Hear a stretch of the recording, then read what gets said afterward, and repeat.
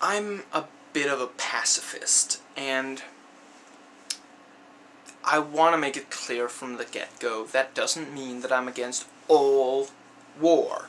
I'm not naive enough to believe that everything could be solved without there ever being any armed conflict. Obviously, it was necessary to fight Hitler in the Second World War because he would have continued to take over countries.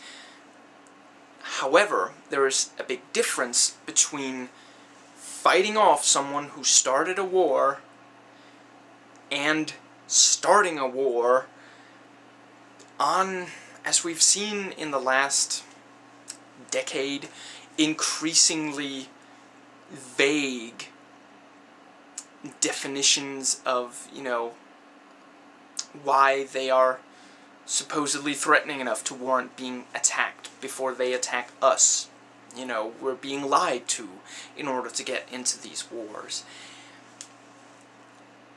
And as such, I just think that before you start a war, there should be some measures so that you aren't allowed to distance yourself from it. If you must start a war, and you are in the position that people elected you to, in which you can start a war, I suppose as long as it is like that, then you have the capacity to start a war. But I would like to make some suggestions as for what should be prerequisite to starting such a war. I think that anyone who is for it should be subjected to an extremely realistic simulation of what it's like to be in war, and at least some of that should be the very worst case scenarios, because some people will experience that. I think they should all have to have their own offspring drafted, supply them old enough.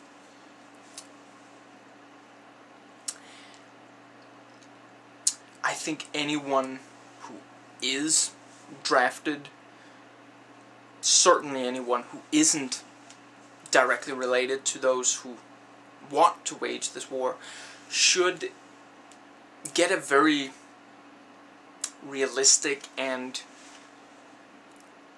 in-depth explanation of what they might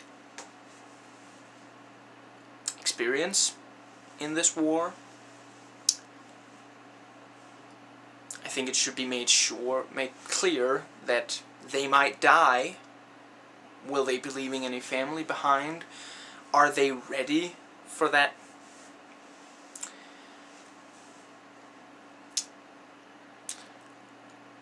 I don't have a problem with people who personally fight wars. I don't think that war is always right, far from it, but the people on the ground doing it are following orders, and some of them had no choice. Some of them were lured by promise of a paid-for education, or they had nothing back home. They had low self-esteem, a fragile ego. I don't have a problem with any of those. I commend them for the courage that many of them show. But I do think that war should never be something that you go into with ease and without having thought through the consequences, without having exhausted all diplomatic solutions. It should be a last resort, and it shouldn't be something you go into unless you're absolutely clear on what the outcome could be in the worst case. Those were my thoughts.